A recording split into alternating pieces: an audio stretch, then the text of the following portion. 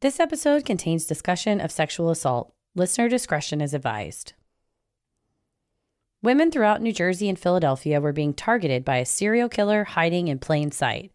Using charm, technology, and deceit, he lured them from the company of friends and family, then discarded their bodies without detection. Even when one of the victims managed to provide police with more than enough information to track him down, he remained free to continue his hunt. This week's episode is Serial Killer Khalil Wheeler-Weaver, Part 1.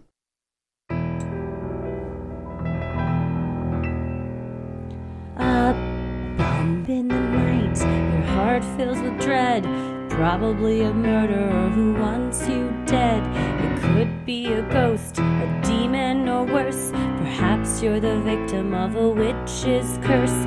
It's hopeless, you're doomed. You'd call a priest if you could. You'd rather just listen to Sinisterhood.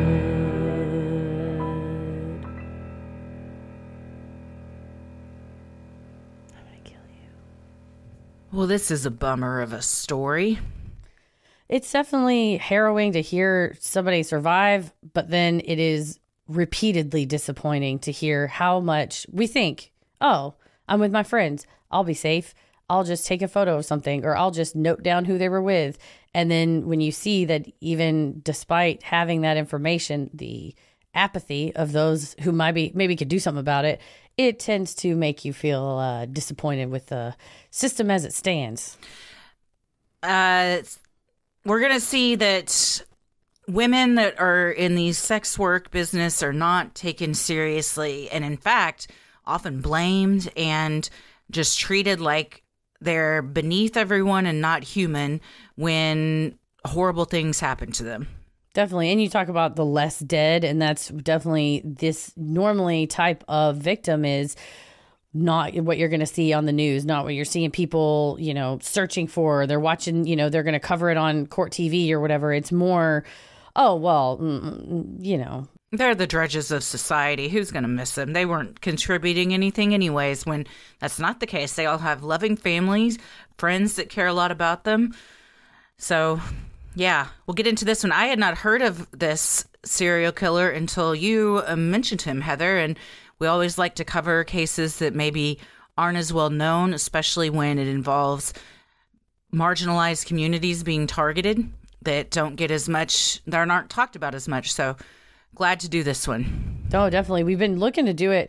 This was one we were researching back when we were on tour last summer. I remember reading about a lot of this on planes. We've been collecting data, researching things like that. But it's just with the production schedule, it's like, when will we be able to cover it? So I'm glad because it was one of those where you can't stop reading about it because it's almost unbelievable. And then you realize that, no, it's very believable. And the frightening thing is, how often is this happening? Right.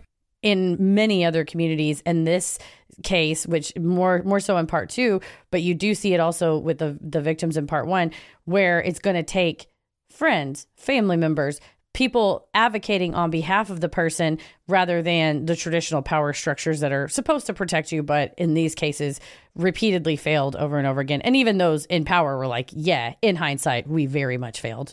We've seen that a lot where the law enforcement doesn't want to take the case or continue the investigation, and it falls to the parents of the victims that just refuse to let it go, understandably, and they're the ones inevitably that bring justice to their loved ones.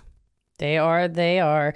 Well, yeah, this is one, like we always say, some of the episodes we cover are funny and we have a fun, wacky time. This one's a lot more serious and discussing, well, like we said in the content warning up top, sexual assault, violence against sex workers, particularly Black women, and police brutality in the sense of apathy. So just a heads up that, when we say some episodes like Bigfoot will be funny ones, this one will be a more serious one. Well, if you want something funny, though, before we get into this harrowing tale, we are going to go on tour soon. Yes.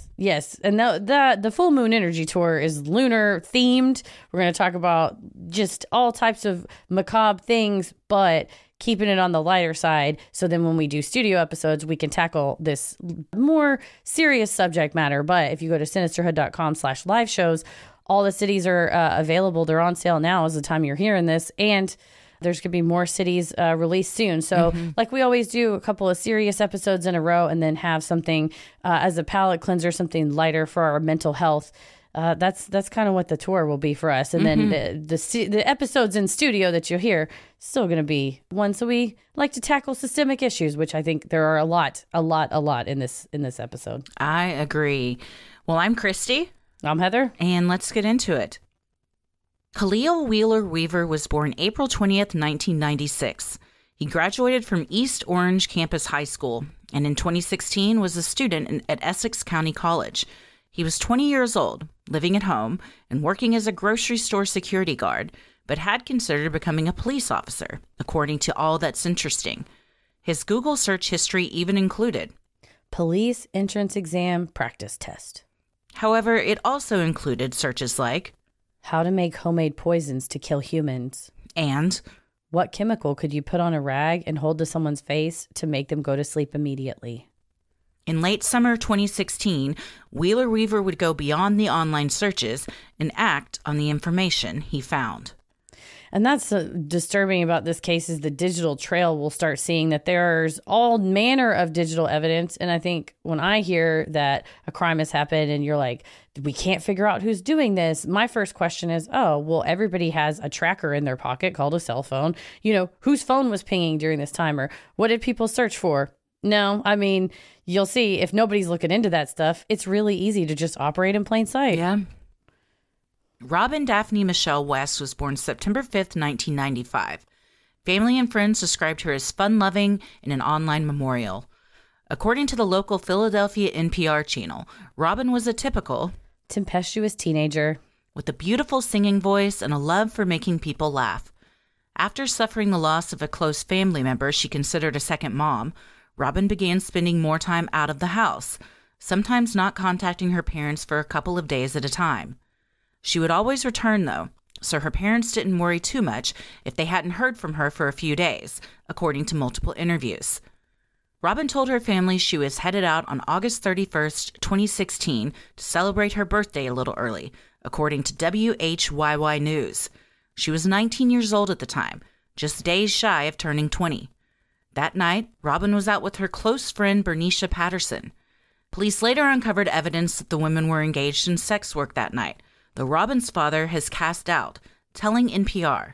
There's nothing to prove that that's what she was doing. She may have been friends with somebody who was doing that. That doesn't necessarily mean she was doing that. And you understand, as a parent, you don't want to accept that might have been happening. And regardless, it doesn't matter why she was out there. But if this serial killer, about to be serial killer, is looking out, okay, well, who can I go and pick up, thinking, oh, well, they may not have contacts, they may not have connections or people looking out for them. He driving up and down the street, seeing who he could pick up. Targeting people that he thinks are on the fringe of society that aren't going to be missed if they go missing. Mm-hmm. Regardless of why the women were out that night, they were approached on the street by a baby-faced young man who offered to give Robin a ride. Used to looking out for one another, Bernicia snapped a photo of the man's license plate, then told him playfully, "Take care of my sister." According to North Jersey Magazine, she also stored the man's phone number in her phone just to be sure. As Robin drove away with the new man, Bernicia did not realize she would be the last person to see Robin alive. And at this time, it's 2016, so he's just barely 20 and some years old, and has a round, chubby, kind of, chubby little cheeks, has a boyish, very young look. Looking. Yeah. Yeah. And thin, tallish build, but thin, but, very charming, overtly, come on, hang out, let's go out, not get in the car right now. It's not what would make you put your guard up normally, not taking in an offensive position like they're going to jump on you. Just, well, if you can get in if you want. If not, that's okay. He looks very young, unassuming, doesn't look particularly strong, so probably looked like someone that they didn't think was gonna be a problem. Although Bernicia, being street smart, you never know, don't judge a book by its cover, so did her due diligence by getting his number and a picture of his license plate. You would think that would help people later, but only if you're taken seriously. Exactly. You do everything that we think. If you and I were going somewhere and you were going to get separated and go with somebody, I would say, okay, let me get your number or let me take a picture of you or something identifying. So it's everything you would do in a situation like this, thinking exactly what you said. You'll go to the police later. They'll listen. After leaving the area, the man, later identified as Khalil Wheeler-Weaver, drove Robin to an abandoned house located on Lakeside Avenue in nearby Orange. There, he raped her, then strangled her. When he was finished, he used an accelerant and lit her body on fire, causing a full blaze at the abandoned house. Neighbors called 911 in the early hours of September 1st to report the two-alarm fire. Footage from that night shows smoke billowing high into the dark sky. Once the fire was extinguished, first responders found a corpse inside. This is such a high-profile way to dispose of a body that you now have a ton of first responders on the scene. News crews were on the scene. There's footage of this fire on YouTube there. I mean, it was a huge billowing smoke that one would wonder, why would you put that much attention on yourself if you've just committed a heinous act? And either it goes to, lack of thinking in advance, foresight in advance, or just the blatantness of, this is an abandoned house. I can do whatever I want in this town. Who cares? I'll burn it down. Houses burn down around here all the time. Nobody cares. I think a lot of it would be destroying evidence too, thinking that, well, if the body is unrecognizable, it's going to be harder to identify, or any of fingerprints or DNA would be destroyed. So it's effective in that sense, but yes, it causes a lot of people to call the cops and a lot of attention drawn to something that otherwise nobody would have paid attention to until somebody walked inside and perhaps saw her. And found that. Well, and she's left in a house and set on fire, which is what you would do with something. He treats everybody sort of like garbage, right? Just leave it. Oh, just ditch it in the house and set it on fire. He has, not that he had any respect for him before, but when we've covered other serial killers, it's like, oh, what are their plans? What is their motive? Are they taking this person to, Ted Bundy kept the corpses and would go back and revisit them? It seems like the act is what he's focused on, and then when he's done, he's done. Yeah. It's 6 a.m. on September 1st, 2016. Robin's friend Bernicia headed to the Newark police station to report her friend missing. Bernicia was able to provide a physical description and license plate information, but authorities didn't follow up at the time. Robin was only missing, and police had not yet identified the body found in the house fire. Meanwhile, Robin's parents texted and called their daughter repeatedly as her birthday approached. They never heard back. It took several days for the medical examiner to identify the body inside the burned home using dental records. It was Robin West. On September 13th, 2016, the authorities called Robin's mother, Anita, to break the tragic news. According to interviews with Robin's parents, Anita then called Robin's father, Leroy, telling him, "They found Robin." Feeling hopeful, Leroy told reporters that he replied, "Let's go get her." Robin's mother clarified, heartbroken, saying, "No, they found the body." Leroy told reporters from NJ.com that he was so devastated he hit the wall, slid down to the floor, and wailed so loudly he was sure the neighbors heard him. Hearing them talk, it's just, you don't expect to lose a child ever, but right around her birthday and her saying, "I'm just going to go out with friends. I'll just be right back. Talk to you guys in a few days." He has since become a huge proponent of caring for other parents who have gone through the loss of a child to murder and tried to turn that into something good. But in that moment right there, all you can think is, your world is shattered. Everything's shut down. Yeah, absolutely. And then anytime something like that happens around a holiday or a birthday, it's every time that comes up each year, it's like double painful. We've seen a lot that parents that lose their kids, they do try to make something of it so their murder wasn't in vain by reaching out to other families and starting support groups. I hope he's found some solace and comfort in that and meeting other people that have gone through similar things. It's absolutely awful that anybody has to do that, but I'm glad that he hopefully has found some kind of closure and comfort. Police questioned Khalil in the days following the discovery of Robin's body, as he was the last one seen with her. Detectives described him as calm and helpful. According to WAPT News, he was treated as a witness who was voluntarily cooperating with authorities and not considered a suspect at that time. He told police the two had had dinner before he dropped her off at a house near the site of the fire. He was not arrested at the time.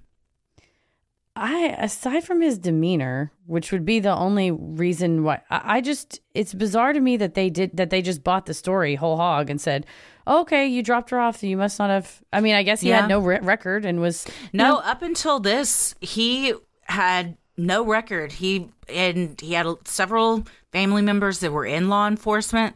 Like we said, he even considered going into law enforcement, which we've seen that too with people that, have a predilection for these types of things, kind of want to get into the law enforcement side to almost learn more about how to cheat the system or, be able to hide evidence or kind of see it from that angle. But yeah, he went from having no record to doing the most heinous acts imaginable. And it might be because, you're on the force for however long and you look at it and go, oh, well, he's a 20-year-old kid. There's no way he went from zero to serial killer.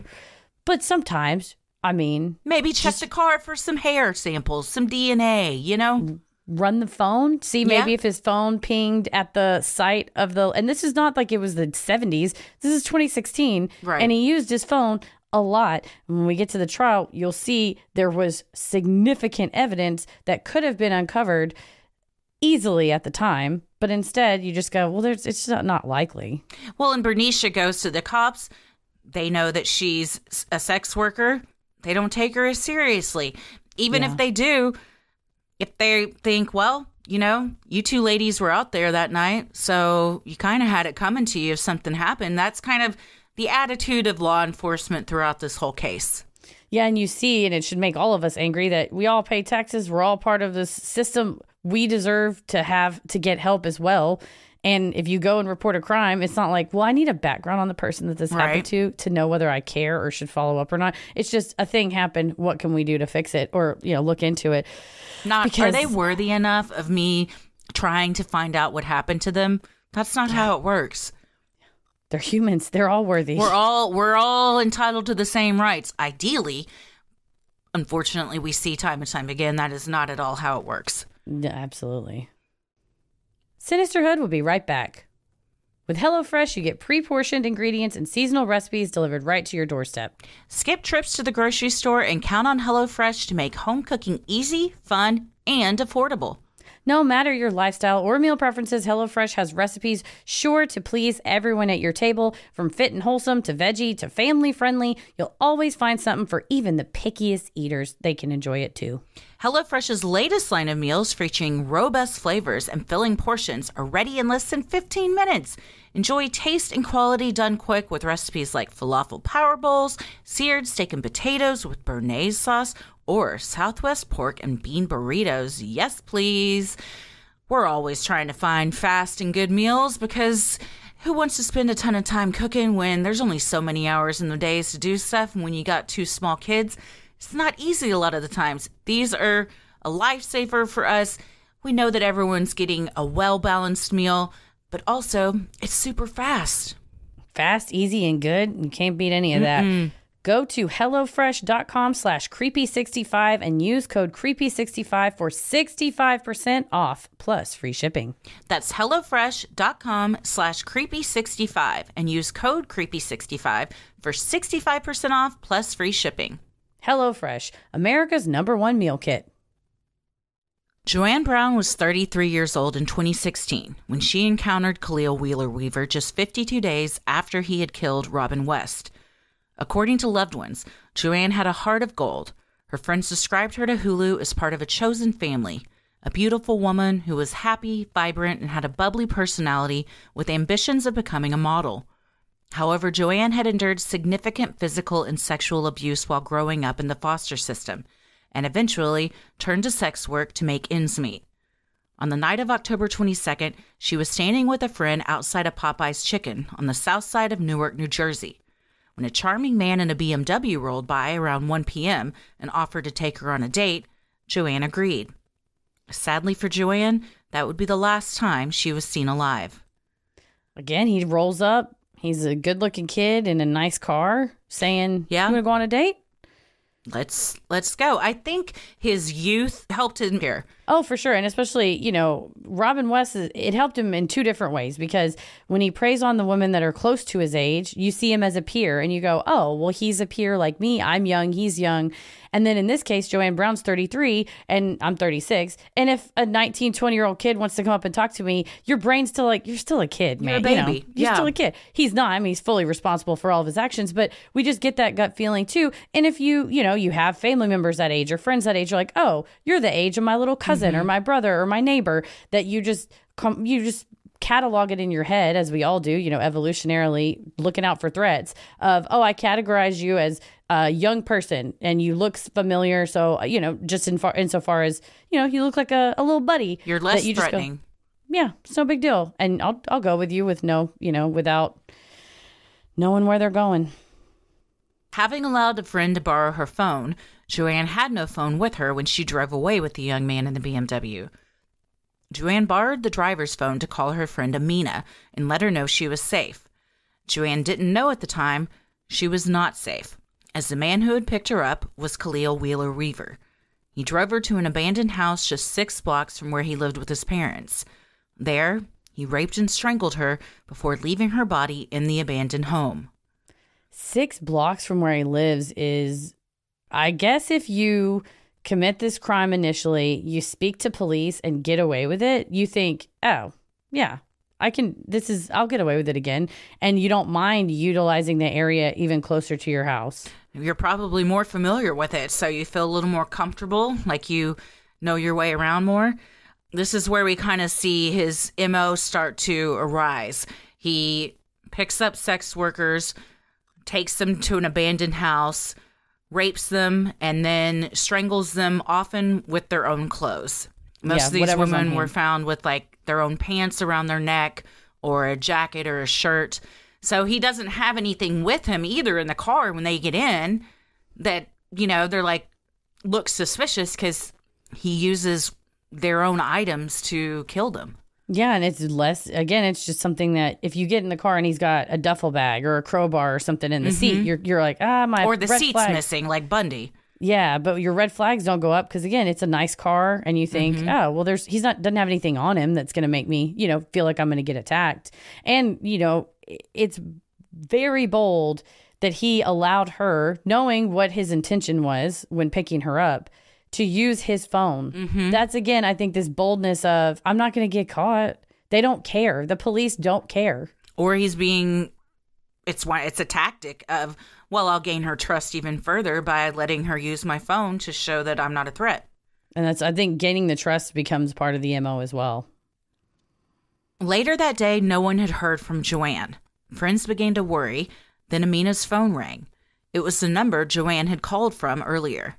Amina answered, but this time it wasn't her friend's voice on the other line. It was simply silence. Amina tried making contact, but the call ended. That's so eerie.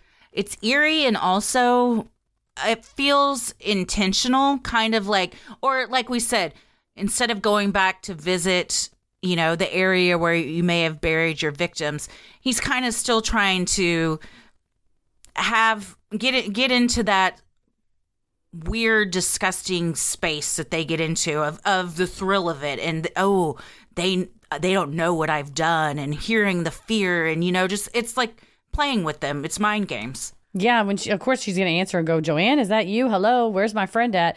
That terror deriving joy out of, since the act is already now over. You check up and see, we've already called the cops, or what are they going to say? And if it's just desperation, sadness, you might think, oh, well, I'm not going to get caught again. I'm going to get away with it. The next day, Joanne's friends went to the Newark police to report their friend missing. Police ignored their request for help and never followed up. Instead, they asked Joanne's friends, well, was she a streetwalker? Joanne's friend Ashley told interviewers from Hulu, everybody deserves help. Police don't care about women like that. They feel like women like that put themselves in a predicament. Even though Joanne's friends could provide officers with a phone number of the last person Joanne was seen with, they were turned away. With no help from police, her friends sprung into action. They searched jails, psych wards, and hospitals looking for their friend, but had no luck. 6 weeks later, Joanne's body was found in the abandoned house. She had been strangled with her own clothes.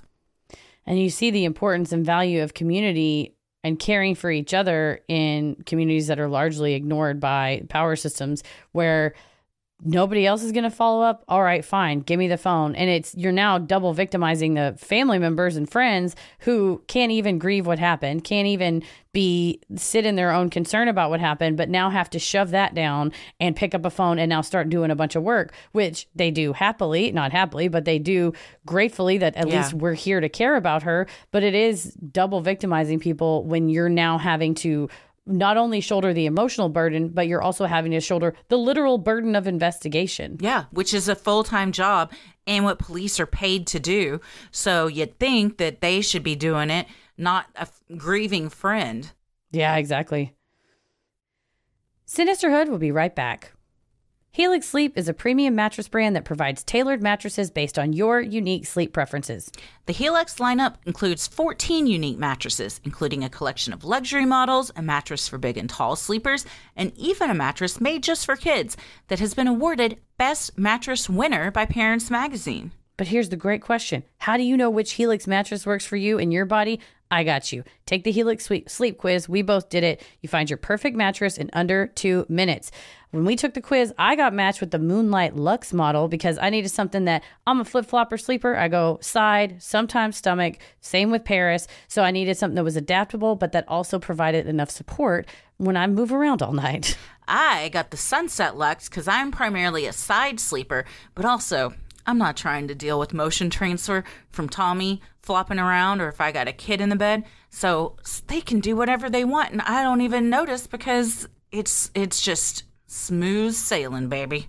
Everybody is unique, though, so Helix offers models with memory foam layers to provide optimal pressure relief if you sleep on your side, models with a more responsive foam to cradle your body for essential support in stomach and back sleeping positions, plus enhanced cooling features that help regulate your body temperature, whatever the season may be. We can't be hot sleepers. We can't take it. And not only is the Helix mattress the best we've ever slept on, we love it. We miss it when we're not on it. But the setup is also fast and easy. It's delivered right to your door in a box for free. By supporting Helix, you're also allowing them to support us and our show. Helix is offering up to 20% off all mattress orders and 2 free pillows for our listeners. Go to helixsleep.com/creepy. This is their best offer yet, and it won't last long. With Helix, better sleep starts now. Tiffany Taylor grew up in public housing in Jersey City, New Jersey. For a time, she studied music engineering and psychology at Valencia College in Orlando, Florida, according to Cinemaholic, with an eye toward a career in the music industry. But she eventually moved back to New Jersey. In November of 2016, at 33 years old, she was living in the Ritz Motel in Elizabeth, New Jersey. She was several months pregnant with her second child and in need of some cash to maintain her living situation. Tiffany's friend introduced her via text to Khalil Wheeler-Weaver as a person who needed a ride in exchange for gas money. Soon, Khalil was texting Tiffany every 2 to 3 days asking for sex. She told reporters from NJ.com that she believed his repeated messages were an effort to gain her trust.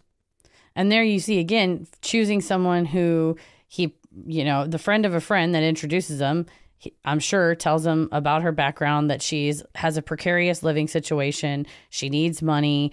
And his instinct or sense of, oh, that's a target. That's prey. That's somebody that I can prey on, like the previous 2 victims who were either sex work or out looking for a date, where he thinks, oh, well, I can trade sex for money and then they'll have to come with me. That takes away do I have to lure them and be charming? And for her, trying to gain that trust again of, well, of course he's not a bad person because my friend introduced us and I've been texting him every few days. So you let your guard down even more because you're like, oh yeah, I don't know him super well, but yeah, we have shared acquaintances and I've been messaging him so we can get a hold of him at least. It's just all these ways for as young as he was to have that. Here are elements that he could implement in order to get them in a position where he could fully take advantage of them. He knew their vulnerabilities. He played to those and knew the buttons that he could push that were going to work. In several interviews, she gives different details. And one I saw, Her mother had been struggling with ovarian cancer, so their money had gone to that. So they were unhoused and kind of living from hotel to hotel at the time. And so, yeah, she's a couple months pregnant. That's going on. He offers her $100 cash to drive him somewhere. So she's like, yeah, I took him up on it. Yeah, why wouldn't you? If you're literally, the $100 could be between you not having a place to live and having to go and spend the night on the street. Something as easy as give me a ride somewhere, you'd say, yeah. She finally agreed to meet him and give him a ride the night of November 15th, 2016. To get to Khalil, she borrowed a car from a friend she was staying with at the motel and left her cell phone back in the room. Approaching Khalil at their meeting spot, Tiffany noticed that he was wearing a ski mask and gloves. He got in the car, telling her he was cold, which explained his accessories. In an interview on Hulu's How I Caught My Killer, Tiffany said, he was a tall guy, kind of slim, and he had on like a ski mask that fully covered his face, and he had on gloves. I didn't think this was strange because everybody in Newark and Jersey City area, all the guys, they wear ski masks and gloves when it starts to get cold. Which, again, is the perfect, it's like hiding in plain sight. Mm-hmm. Oh, I'm just wearing this because it's cold outside. The pair drove for several minutes before Khalil told her he needed to use the bathroom and also asked Tiffany for a cigarette. She agreed to pull over. Once the car was no longer moving, Tiffany lost consciousness. She told interviewers, he was really quiet. I parked the car, I gave him the cigarette, and everything just went kind of black at that point. All I remember is waking up in the back seat to him raping me and choking me out at the same time. He would choke her out until the point of unconsciousness, but each time she would wake up. He choked her 3 or 4 times as she fought him by trying to scratch his face. Khalil tried reasoning with her, telling her if she would cooperate, he would let her go. She continued to fight, so he finally handcuffed her and covered her mouth in duct tape. Tiffany told interviewers, that's when I said to myself, wow, this is not just stopping at rape. This guy wants to kill me. Well, and based on his Google search of what's something you could put over somebody's face to make them go unconscious immediately, it sounds like he found an answer because she just parks the car and then all of a sudden you wake up in the back seat. That's just a literal nightmare where you think he's going to get out and, go on the side of the road to go to the bathroom or whatever. And instead you wake up and she was describing, his arm was around her chest, holding her down. I mean, she couldn't wriggle away, and you're groggy, in and out of consciousness from the drugs and also from being choked. Yeah, she said she wasn't sure what exactly happened. She thought she also may have been hit in the back of the head because her head was sore. She also, in another interview, said that when this was going on, he took off his ski mask, and at that point he said, "You don't recognize me?" And she realized that she had met him a couple years prior and had stolen some money from him, and she feels like she may have been targeted because he was trying to get money back from her. Well, and if they did have a run-in, he just maybe kept a mental note of, I met her. That might be another person I could target, especially if the way they were connected, he hears she's in a bad way. Yeah. As Khalil drove, Tiffany lay terrified in the back seat, bound and gagged. She told reporters from NJ.com later, I wasn't planning on dying that day. My every thought was to get away. My every thought. Or kill both of us. But it wasn't him getting away. No. Tiffany's tears, sweat, and saliva loosened the adhesive of the duct tape. Desperate to survive and save herself and her unborn child, Tiffany made a vow to herself. I was going to put up a fight to the end. If he was going to kill me, he had to die too. I wasn't beat. And I wonder if being a mom already and also being pregnant, that you have, not that everybody doesn't have this survival instinct, but you hear over and over again about parents having some sort of extra strength, that they go into this mode of, we all want to save ourselves, but something you could probably speak better to this. Well, it's not just about you at that point. You've got another life that you're caring for. So you go into, protection mode, and it becomes about something bigger than yourself. With a few moves of her jaw, Tiffany freed her mouth and could talk. She thought fast and mentioned her cell phone. She had left it back at the motel, and all of the pair's messages were on there. She told Khalil that the police would inevitably find him using their conversations. She also reminded him that the car they were in belonged to her friend back at the motel. He'd soon notice they were gone and would come looking for her. Tiffany was convincing, and a panicked Khalil drove them back to the motel. And that's more survival instinct of, okay, what can I work with? And knowing he probably doesn't want to get caught, given he's ready to dispose of a witness, which is you start to say, what are my bargaining chips? And that's very genius to bring that up and say, oh, well, you want to get caught? Because guess what? He's going to be asking for his car. They're going to check my phone. Meanwhile, given his previous interactions with police, it is interesting that he was motivated by this because he had been reported to police twice before, spoken to him once. It's surprising that he was concerned about that, but maybe just given that it was a whole car he was going to have to return, that convinced him. But that's good chips to play if you have them. She said in the Hulu interview she was very street smart. Obviously she was. When I was first reading about all of this, I thought, oh no, girl, don't leave your phone in the motel. But that's what ended up saving her life. So perhaps she knew, even subconsciously, like, if I leave this here, this gives me a reason to have to come back here, or tracks me to something. It's some sort of evidence somebody could give him. I'm very shocked too that this worked. I thought he would just say fuck it and not care, but it worked, and he drove them back there. That's a good point. And if you're right, if you think, oh, well, this is the one thing that proves that who I've been talking to and where I'm about to be. Yeah, you don't want to have that vulnerable with this person you're about to be with, thinking, oh, well, they might take it and smash it, or he might steal it or whatever. Then you just say, oh, let me leave it in the room. That's my trail of breadcrumbs back to safety. Well, and she told him, if you drive me back, I won't tell anybody, and I'll give you the phone. So then, you have the phone. So he thinks that that's what's going to happen when they get back. Surveillance footage shows the pair returning to the Ritz. Tiffany convinced Khalil to remove the rest of the duct tape so her friend in the room wouldn't get suspicious. She also agreed to remain handcuffed, but what Khalil didn't know was Tiffany was double jointed. While still in the car, she had wriggled one wrist free.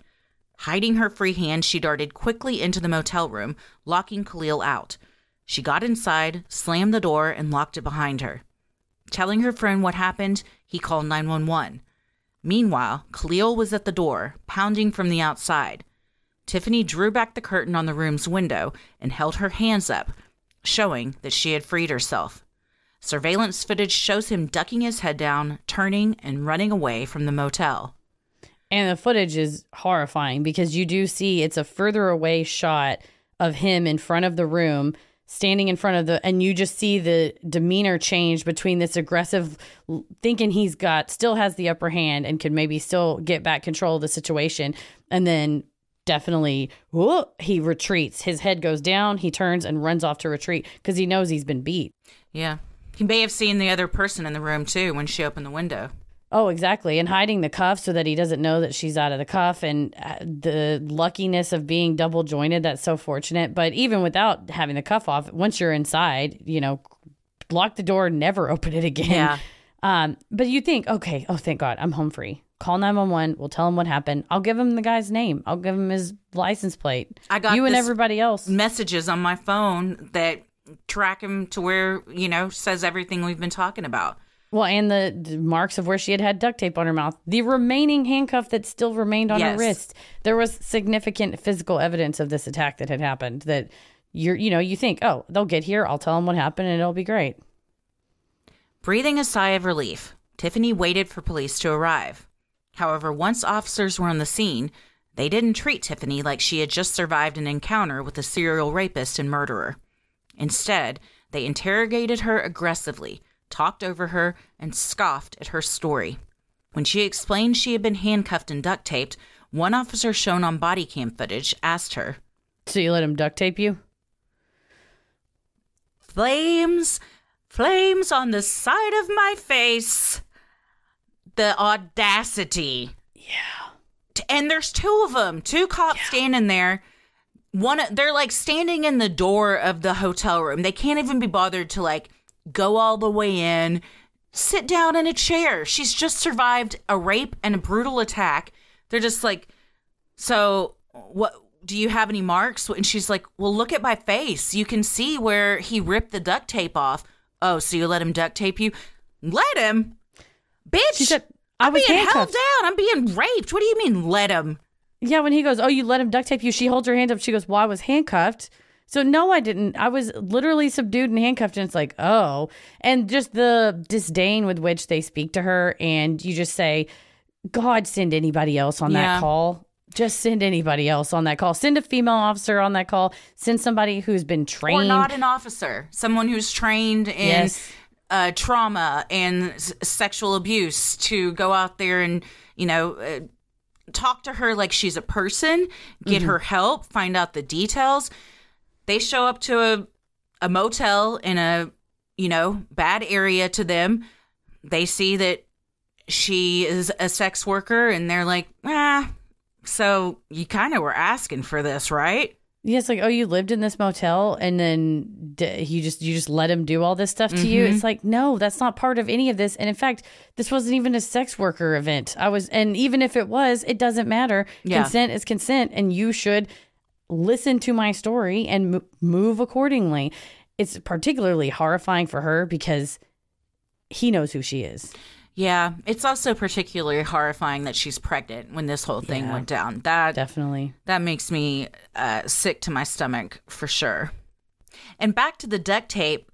Does anyone let somebody duct tape their face? I mean, unless you're on Jackass, why would you be letting somebody duct tape your face, I mean, and she says in the Hulu show that he did it like wrapping a present. It wasn't just like over her mouth. It was like wrapped around her head several times. So, that's all in your hair. It's all in your face and everything. You're also handcuffed. It's a miracle that her sweat and tears and saliva was able to remove that, or it would have ended up very differently because she wouldn't have been able to talk her way out of it. For sure. And also you think, okay, well, it's just one piece of duct tape on your mouth. But no, it was all the way around her head. So she was saying as she was crying and sweating and her saliva, she was going like opening her jaw to try to just wriggle as much as she could. But you also think he's obviously no expert at any of this. He's relatively organized, but in the moment, seemingly panicked, frantic, that thank God he didn't duct tape it so much over her nose to where he was suffocating her. But it also goes to show, this is a horrifying that she has to go through this experience. Thank God she survived, but it offers a glimpse into what his MO was and what he was doing. And when he attacks the women, it's like, it's not just enough that he attacks them. He then wants to take them somewhere and put them in an abandoned spot and maybe kill them in a special spot. But he didn't attack her in the backseat, kill her in the backseat, and then transport her. He had attacked her in the backseat, subdued her, and then was transporting her somewhere else. And it's just a fascinating insight into his operations as he's committing these crimes and why. Yeah. Sinisterhood will be right back. This show is sponsored by BetterHelp. Whenever I feel like my best self, it means I got a good night's rest. It means I'm doing my meditation in the morning. I'm taking care of myself. But problem is, I get busy. I get out of my routines. And I think I've broken my routine once. I'm over with. I'm hosed. I'm done because I'm such a perfectionist. And what I need is to have the calming voice of my sweet therapist to tell me it's all okay. It doesn't have to be perfect. You're at your best when you're trying your best. We are. And when we're at our best, we can do so many great things. But sometimes, like you said, life gets you bogged down and you may feel overwhelmed or like you're not showing up in the way that you want to. Working with a therapist can help you get closer to the best version of you, because when you feel empowered, you feel more prepared to take on everything life throws at you. I use BetterHelp. I love my therapist. She messages me. I message her. If I'm too busy for a session, it's still good that I can check in. She can send me resources, and it's all through a secure portal, and I never have to leave my home, which I love, because unless I really have to, I have become such a homebody. So I love having privacy in the studios where I do my BetterHelp sessions, and I can talk to her anytime we're both available. Therapy is great. It's helpful for learning positive coping skills and how to set boundaries. It empowers you to be the best version of yourself. It isn't just for those who've experienced major trauma. If you're thinking of giving therapy a try, BetterHelp is a great option. It's convenient, flexible, affordable, and entirely online. Just fill out a brief questionnaire and get matched with a licensed therapist and switch therapists anytime for no additional charge. If you want to live a more empowered life, therapy can get you there. Visit betterhelp.com/sinister today to get 10% off your first month. That's BetterHelp, HELP.com/sinister. In a later interview with NJ.com, Tiffany summed it up. Elizabeth, New Jersey Police Department did not believe me. They thought I was lying. Despite their tone, Tiffany still provided officers her attacker's name, cell phone number, email address, and Facebook profile. Rather than follow up on leads, the police singularly focused on Tiffany's prior sex work, at one point threatening to arrest her for prostitution, even as she stood before them having endured an egregiously violent attack. She told interviewers, I made it so easy for them. They let this guy just walk away. They let him just walk away. Literally. Nobody believed me. I can't deal with the frustration with that. I mean, murders have been solved with far less evidence than this. And she's giving on a silver platter, here's everything you need to know about this guy. Hey, also, maybe if you looked into this, you're going to trace it back to some other murders that have happened that you guys haven't given a shit about either. And you're going to see that this guy's a serial killer. You'll see that his phone pinged at the location where all these women were picked up and then where their bodies were found. And then he got himself directions with Google Maps in the between. So you don't have any question of whether he was there. You know he was there and gave himself directions home. You're right. People, they've solved murders on, a single strand of hair that they found somewhere, much less having his name, cell phone number, email, and Facebook profile. And for the average listener who's listening right now, one might think, this would never happen to me, or whatever happens to any of us, you better for damn sure hope if you have that much evidence, you think, oh, well, it'll be solved. I'll be safe. I won't have to look over my shoulder because this person who just did the worst thing that's ever been done to me is still out and about and knows where I live because he was just here. You think, oh, well, obviously they'll go and pick him up. I'll feel better. But to have the body cam footage is so frustrating and egregious. It makes me apoplectic just to have that. All right. Yeah, sure. Give us his name, whatever. Just total disregard for her as a human being. And I mean, it always just baffles me in these situations because how it's so easy to just follow up on this. It's more difficult to say, you know what? We don't really give a shit. We're just going to let this go. I mean, maybe not easier for them mentally, I guess it is. But it's like, it doesn't take much for you to look into this. And your bias outweighs that so much that you're willing to not take 10 minutes to check this out. And guess what? You would have prevented a lot of other horrible shit from happening had you. But instead, your classism overshadows everything, and you think that this person doesn't deserve the rights that if you'd showed up in a rich neighborhood and this was a white woman talking about this, oh my God, everybody on the force would have been out looking for him. It would have been on the news, the 6 o'clock news. Oh, yeah. Immediately. Officers made a grave error in not following up on Tiffany's call. Indeed, she had encountered a vicious serial killer and managed to survive. Had the police listened to her, the violent spree may have stopped with Tiffany. But sadly for 19-year-old Sarah Butler, who would encounter Khalil only a week later, he was left to roam free and continue his hunt. So what do we think? I'm so angry about this case. That's why I wanted to cover it. Yeah, it's really sad because it's time and time again, it's the same person that he is seeking out. Someone that he thinks is not going to be missed, that no one's going to care about. He's, as far as the cops go, he's not necessarily wrong. What he's wrong about, and we'll see in episode 2, is these women were beautiful people that were taken too soon and had loving friends and family that cared about them deeply. And if the cops weren't going to do something about it, by God, they were. Yeah, their families were going to do something about it.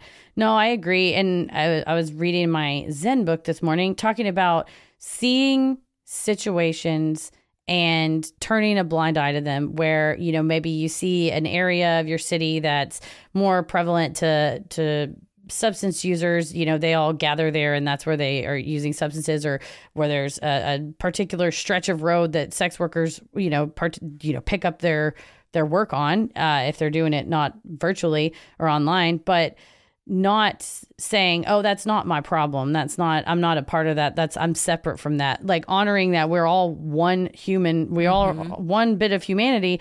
But when you say to yourself, oh, I'm one body, my heart hurts.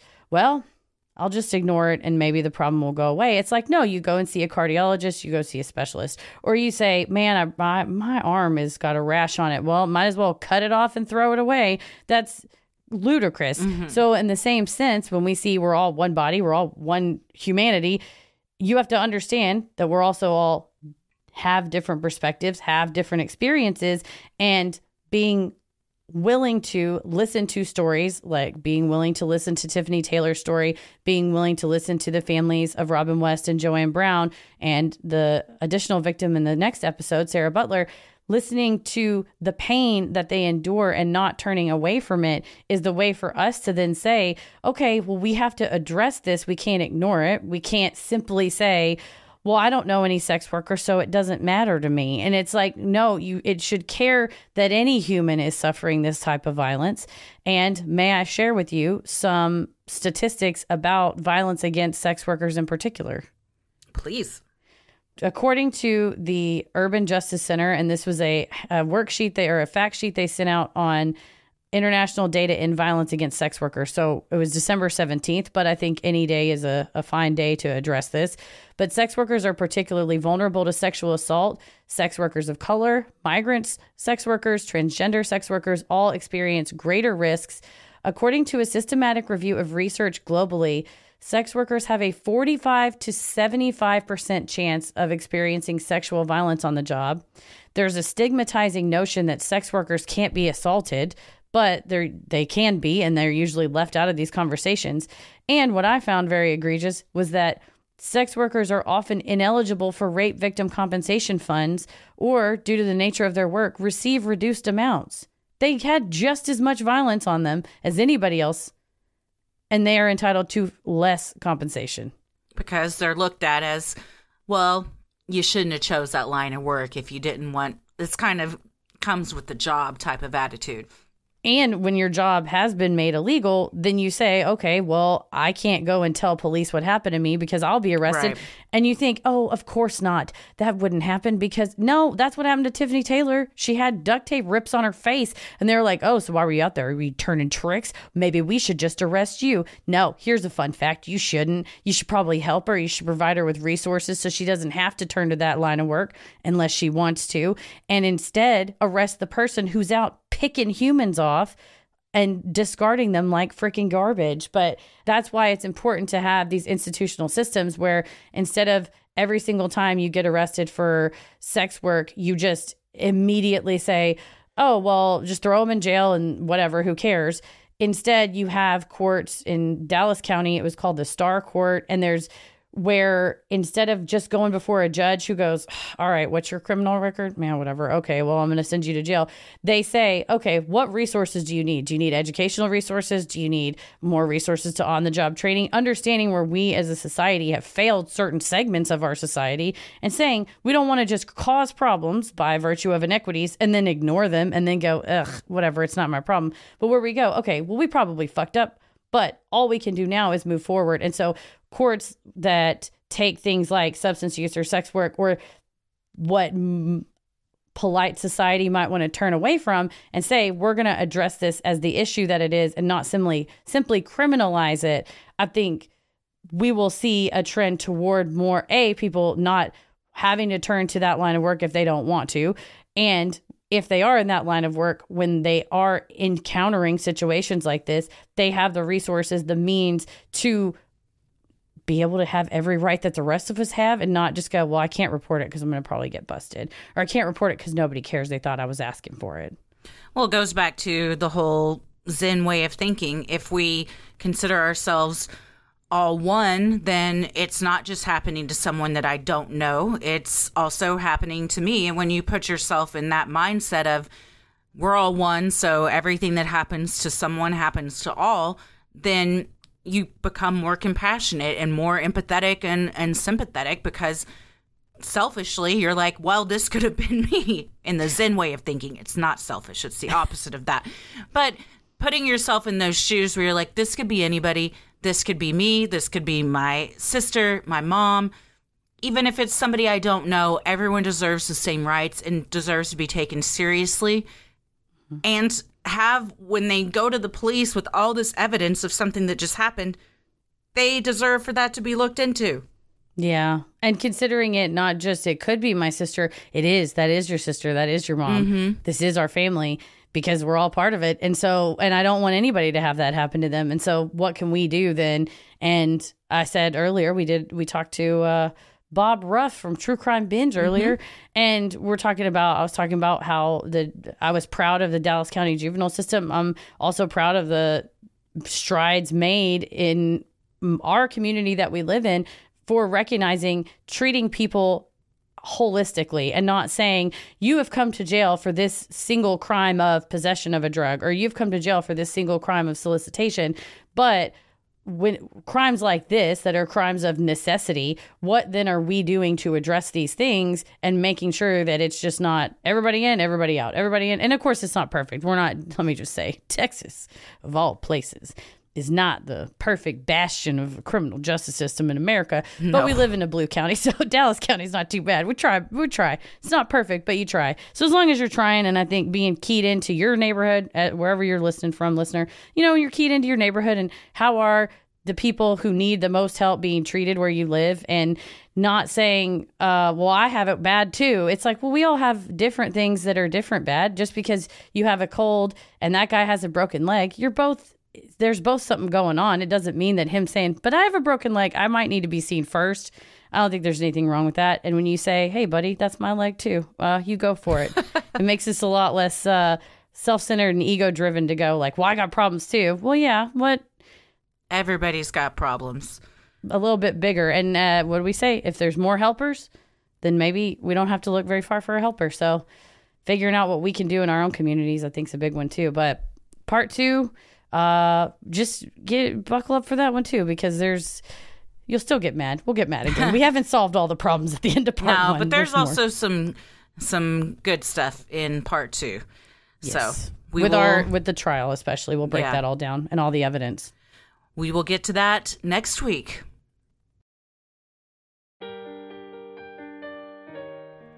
We love providing Sinisterhood to you at no cost, so if you like what you hear, consider supporting the show by donating to our Patreon.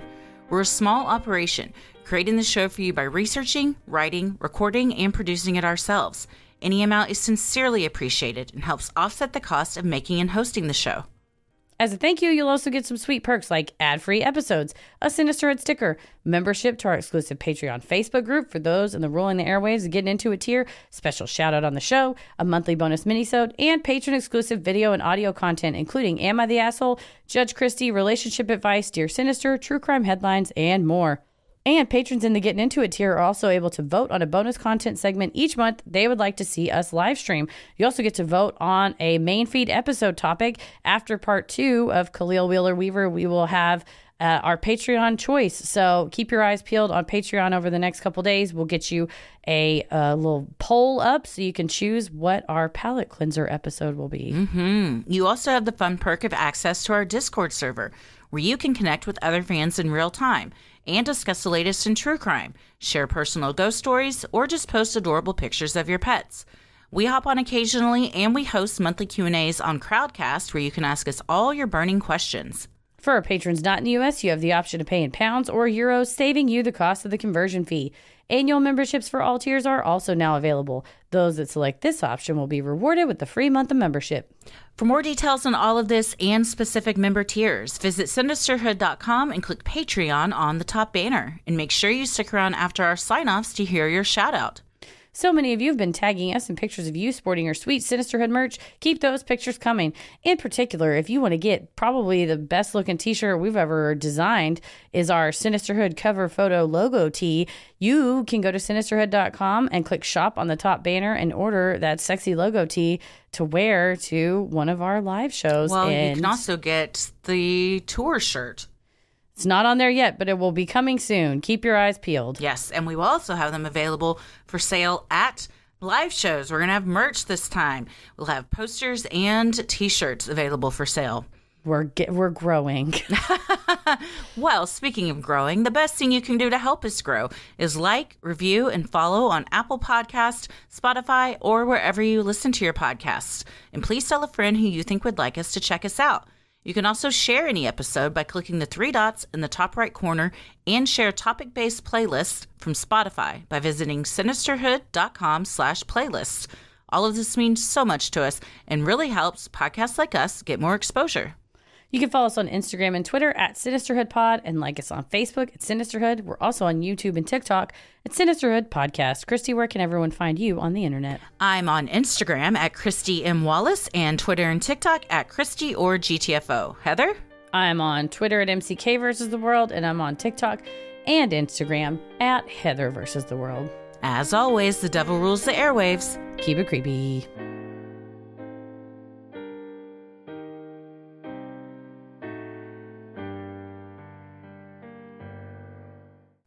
Hey, everybody. Thank you so much for supporting the show. Here are your special Patreon shout-outs. Kristen Fields. Lori Seward. Mackenzie Trulio. Momo. Sophie Brooks-Mosier. Giol. Lindsay. Alicia Hall. Michelle Wang. Lauren Gargiulio. Ramsey Wilson. Andy Moore. Brooke Nix. Edna Valdez Gilmore. Carrie Fullington. Diana Lindgren. Nichelle Schindler. Allie P. Paige Colcagni. Jessica Homer. Rayleigh Rosenblatt. McKenna Groneveld. Melissa Upchurch. Megan Brosnan. Maggie Subert. Emma Maxwell. Katie Dune. Carrie Mayers. Brooke Gately Meyer. Evan Lee. Karen. Alexis. Tammy E. Sophia Lynch. Brooke Kinsman. Melissa Eli. Raina Tallabach. Eileen Reyes. Danny Paz. Sarah Espinoza. Mel Gibson. Surely not. The best Mel Gibson is the one that subscribes to our Patreon. So you're the best Mel Gibson. Jenna. Nathan. Olivia Jolly. Anna Hartman. Katrina Troy. Tracy Pudlow. Stacy Mellinger. Bella Brosey. Bailey Carter. Jolene Lycan. Maddie Bryant. Hope Bray. Sherry Easterly. Leona Schultz. Jamie. Cameron Dale. And Jacqueline Eck. Thank you so much to all of you that support our Patreon. We could not do this without you. We sincerely love you, and we hope that we said your names correctly. Stay safe, stay healthy, and keep it creepy. Sinisterhood.